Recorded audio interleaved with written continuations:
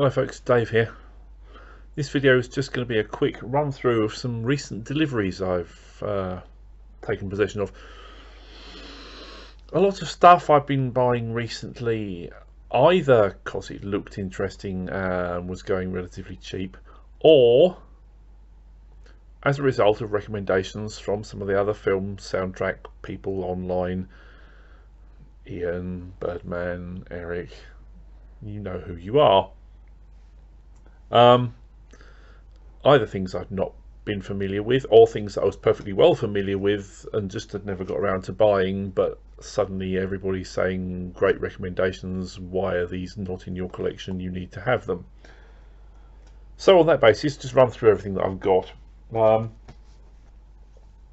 pieces of vinyl to start with.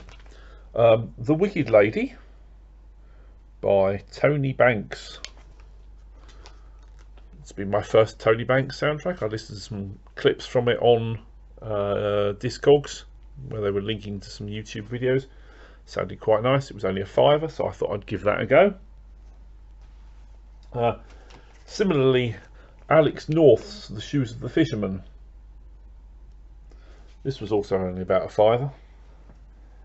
As was a mono LP version of John Williams' Is Not With My Wife You Don't. I mean, I've already got that on CD. One of those FSM twofers with something else. What was it? George Dunning or something like that. And then Eric Woods was talking about 3 never re-released on CD must-have Miklos Rozsa albums on LP.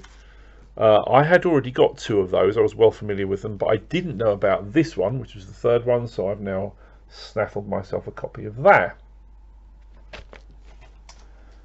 Then moving on to CD, a whole bunch of stuff.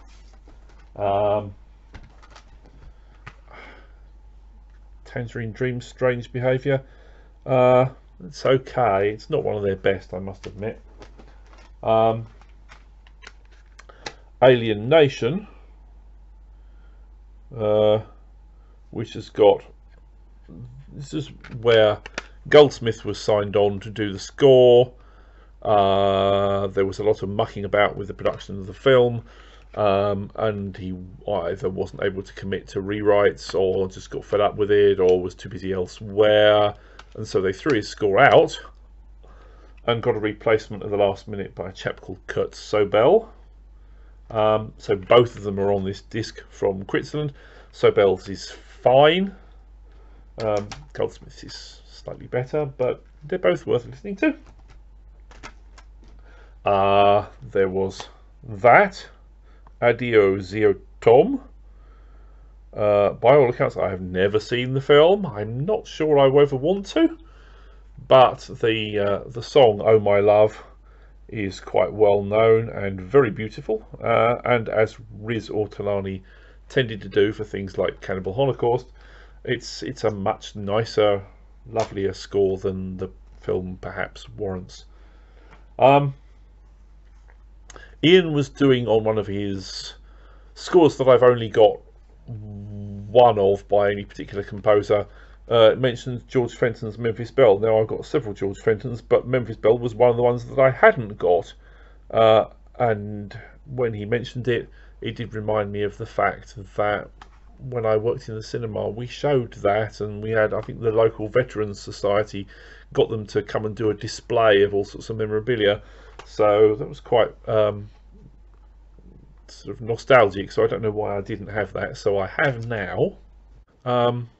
This is non-film music, but it's kind of film adjacent. It's some viola music, including a viola concerto by Paul Chihara. I have listened to that. That's rather nice. I do like a bit of sort of string music. Then we have a twofer by Philippe Sard, which is Barocco and Les Sœurs Brontë, or the Brontë sisters. because Philip Sard is always worth hearing. Then what have we got? We've got some Goldsmith to help fill out my Goldsmith collection. Is Mom and Dad Save the World. Almost all of these were like fairly cheap at like a £5 or something like that each. Thought I'd have a go at Jed Kurzel's version of Macbeth. I have no idea what that's like.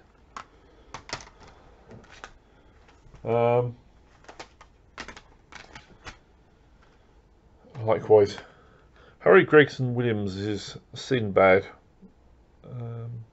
I'm sure I must have heard a recommendation from somebody about that. Can't remember who.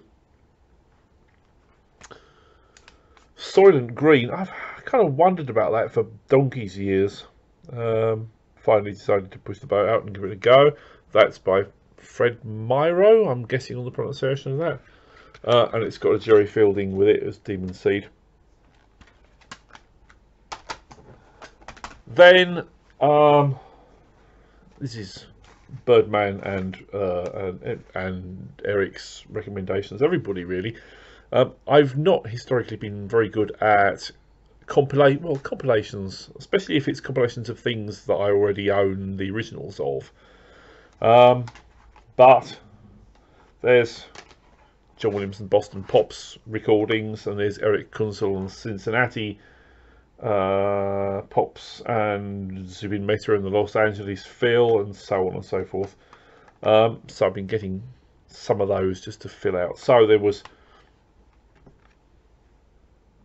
JW and Boston, Out of This World, which is all sorts of spacey music.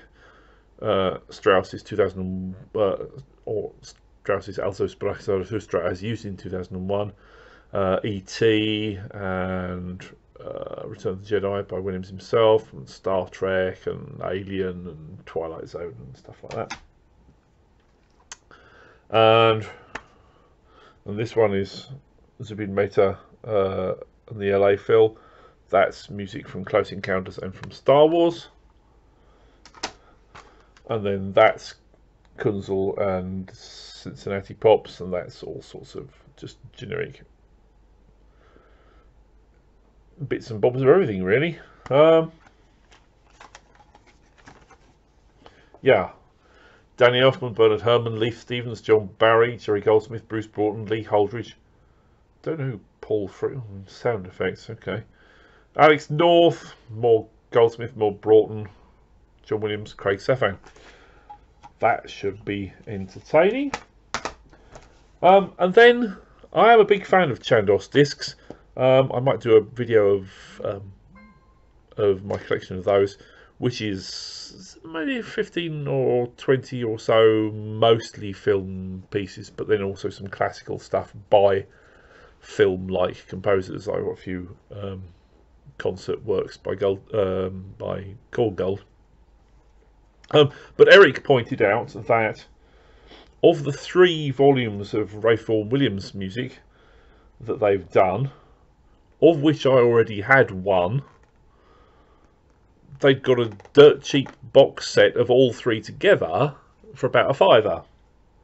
And I thought, well, even if it's a box set of only 2 because you've already got one, that's still worth having. It's a good bargain, so I bought that. So that's the box set of 3 of those. And when you order it off their website, which again, as I say, was about a £5, there's an offer for a free sampler disc. So I ordered the free sampler disc. It's only about 20 minutes of stuff, but yeah, it's 20 minutes of free music. Berg, Schubert, Ruth Gibbs, and someone called Alberto Hemsey, of whom I've not heard. But those will keep me going for a while, won't they? Until next time, which will probably be this afternoon when the postman brings me some more shit. Stay fresh, cheese bags.